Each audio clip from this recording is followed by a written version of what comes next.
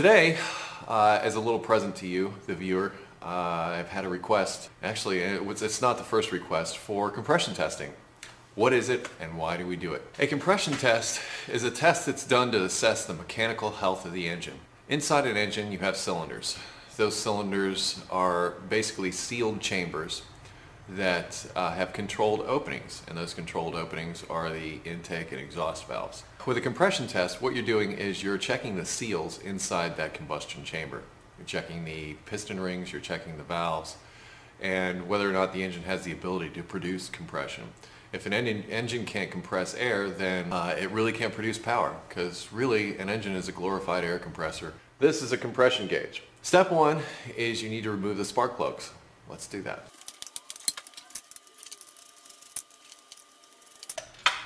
For me, whenever I'm pulling spark plugs out of a car, I want to take a look at them because they're a window into the combustion chamber to give me an idea what's going on. And if you're to a point where you feel you need a compression test, either you've got an engine miss or you don't have the power that you thought you had, that kind of thing, this is a good indicator because these are, as I said, a window into the combustion chamber. What you're looking for is pretty much what you see here. These all look pretty much the same.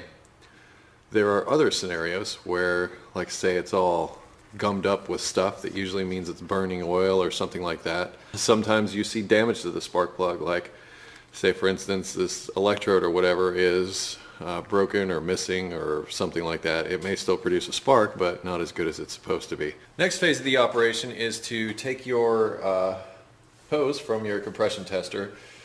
There are two different size spark plug holes. And this one here is of the smaller size.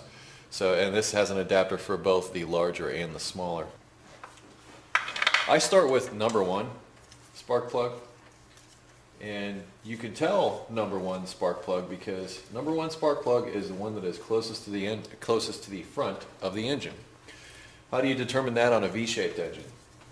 Well, if you look at a V-shaped engine, you'll notice one half of the engine seems a little bit closer to the front of the engine than the other. The reason for this is because the pistons are offset. So there's one side of the engine that's actually a little closer to the front than the other.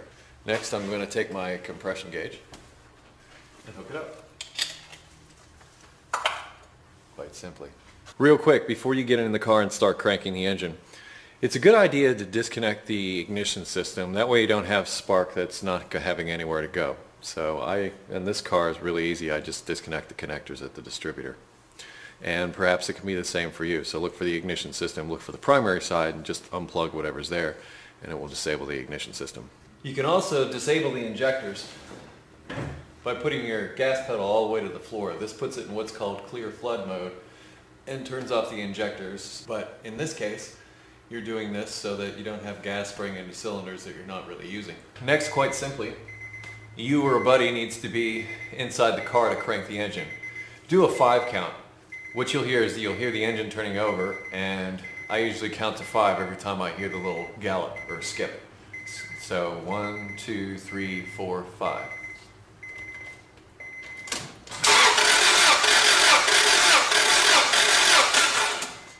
Here's where the academic part comes in. Get yourself a notepad.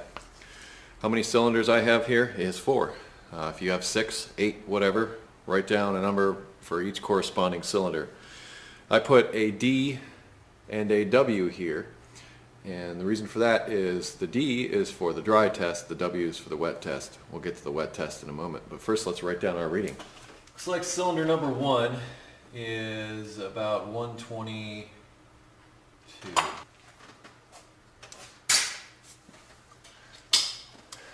This has a little release on the side of it that lets the compressed air out.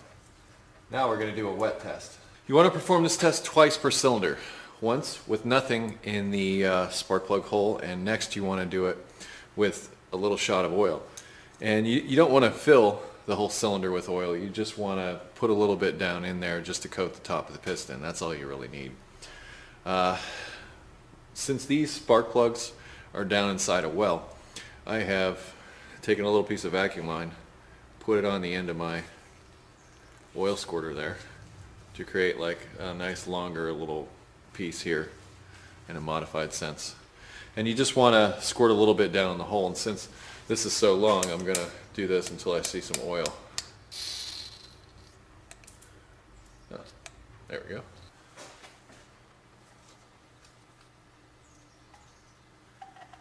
Couple of squirts. That's all you need. Reinstall.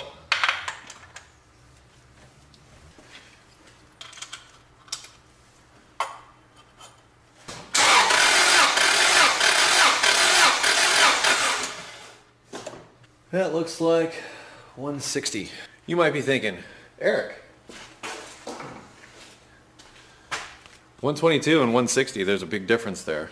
This is an older engine, and to be honest, anytime you do a wet test, it's going to be more than a dry test. What you're looking for here is consistency. You're looking for a precipitous drop in compression via per cylinders. If it's all the way across the board and it's pretty much similar, pretty much means it's okay, it's probably just worn out. I'll go over this in a minute, but I'm going to run through the rest of the cylinders real quick.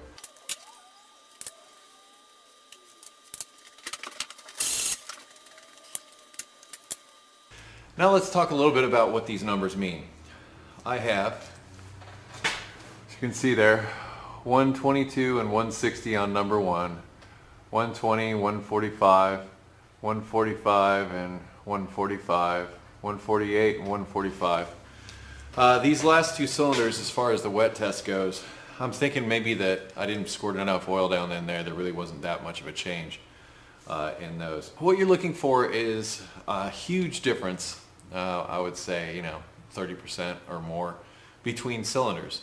If you see this, and say you have like a rough idle, you can spend all day looking at injectors or an ignition problem or something like that, and it could be something, I don't want to say as simple, but something as simple as a compression problem within the engine, or a cylinder that's not able to keep up with its brothers and sisters over there.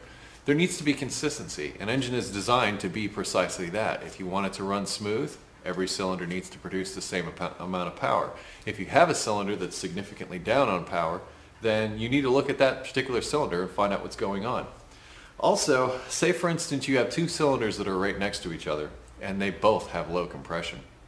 I've seen this before, and it's caused by normally a head gasket failure. The gasket will fail between the two cylinders and the compression will go back and forth between them, and those two cylinders will be down. So if you have two cylinders that are right next to each other that are similarly down on compression, then it's a good possibility that that's what you're looking at. Compression loss can come from several different places. It can come from the valves themselves, either being burnt or bent or not sealing properly for whatever reason.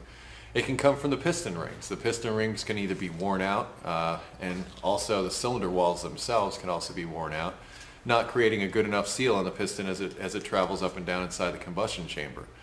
Any number of things can pretty much cause compression to be down, but to narrow that down, the leak down test is really the way to go.